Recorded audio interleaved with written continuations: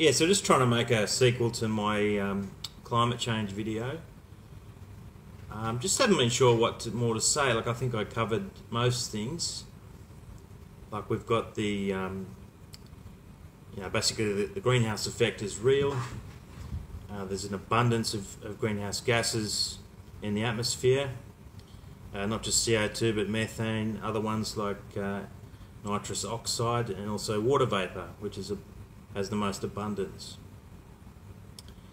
I could have maybe talked about sea level rise, but that's not the most urgent problem.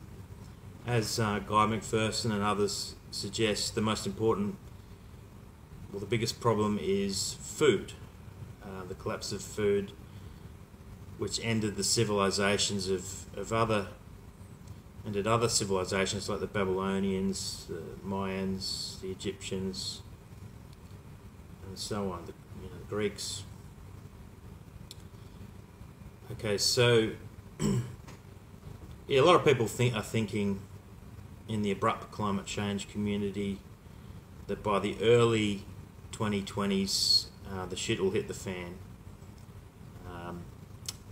We're looking at a blue ocean event very soon, maybe not this year, but we know it's coming. I mean, a couple of years ago, when I looked at the downward trend of the sea ice, I thought to myself that, look, by 2020, the ice will be gone. And last summer, we saw a very slow regrowth of the ice after the last year's melt season, 2018. And yeah, past few months we've had the California bushfires. We've had severe drought in Australia, a lot of bushfires, a lot of floods, very serious flooding in Townsville. I believe it was around 2,000 homes completely damaged beyond repair. There's more and more talk about geoengineering. One of the key problems with geoengineering is that it doesn't solve the wider ecological problem, as Guy McPherson talks about, the sixth mass extinction that's already underway. The life of the planet isn't solved by geoengineering, which is blocking out the sky with chemicals. One that I've recently read about is the cloud brightening with salt water. One key problem is that it doesn't solve the problem of high acid in the ocean. Okay, it might cool the planet down, reduce the temperature, but doesn't solve the problem of too many people, too much plastic, too much heavy metals everywhere, too much benzene, and so on. We're wiping out the insects, and remember, it's not just the bees that pollinate the flowers; it's the birds. So the mammals, the birds, the reptiles are all dying off. But insects have been quite striking. There's a lot of anecdotal evidence and proper evidence of mass die-offs in terms of volume of insects. There's anecdotal evidence of people driving across Canada and hardly a bug hits their windscreen. Much the same in Australia. So that's like the first sign of ecological collapse is less insects. So in 2019, we've still got a situation where there's plenty of denial. There's sort of not an urgency with making these videos, I think, because I mean, what am I really achieving by telling people that they're going to die? I mean, there is some benefit, but it's not a lot. It's just like if a doctor said to you, "Look, you've got 2 years left." The only benefit is that you can check off your bucket list a lot better.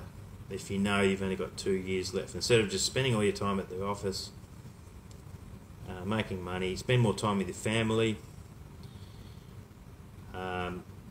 Go overseas, have a trip to Paris, whatever you want to do things that have some meaning to you, complete your relationships, that sort of thing.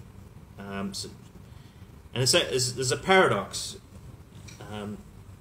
Like Guy McPherson's paradox is, if we shut down every coal-fired power station, that'll actually reduce global dimming, and the planet will heat up even faster. So if we go around telling people that climate change is really serious, really abrupt, like these people that are members of the Extinction Rebellion, particularly in England, they're trying to shake the government into action. But what are they going to do?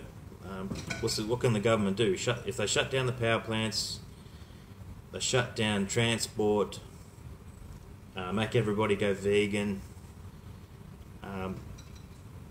It's not going to achieve much or anything really, because of the global dimming, and because the wheels have already been set in motion.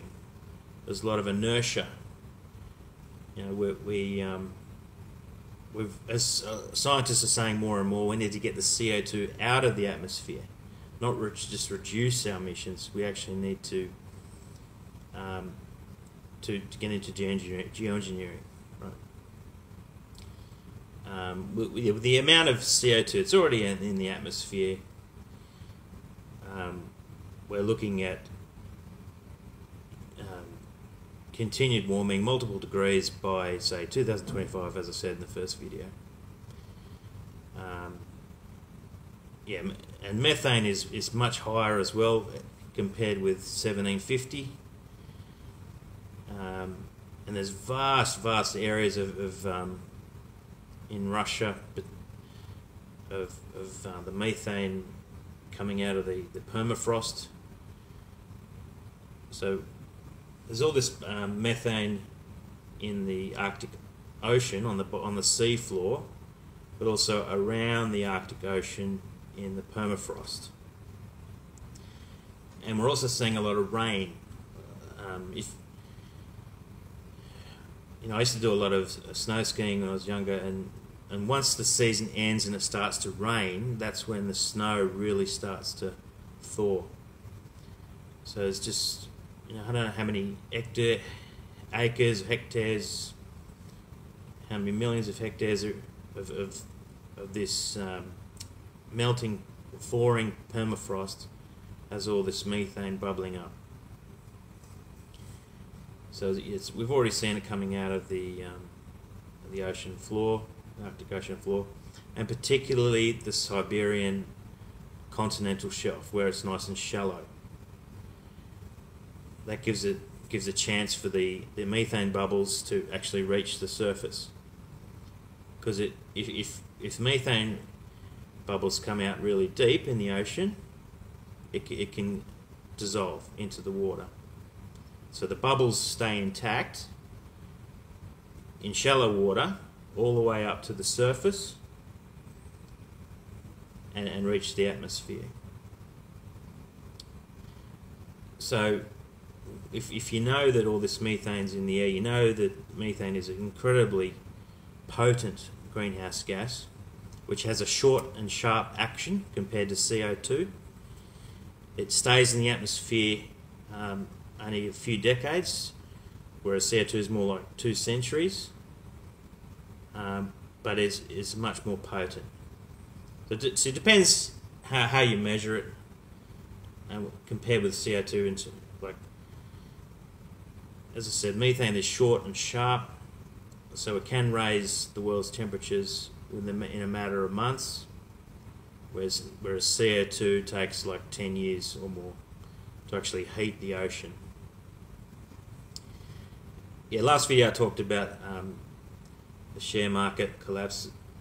What I'm trying to say there was that it's tied in with climate change, because the financial system will collapse before the shit really hits the fan with the climate, because one of these days people are going to realise that we don't have a future.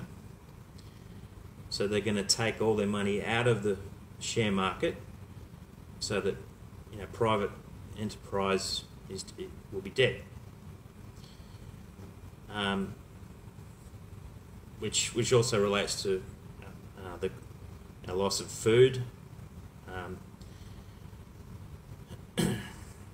Okay, so it's all a lot of fun, isn't it?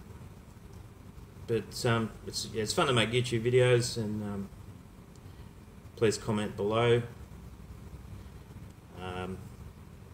Thanks very much.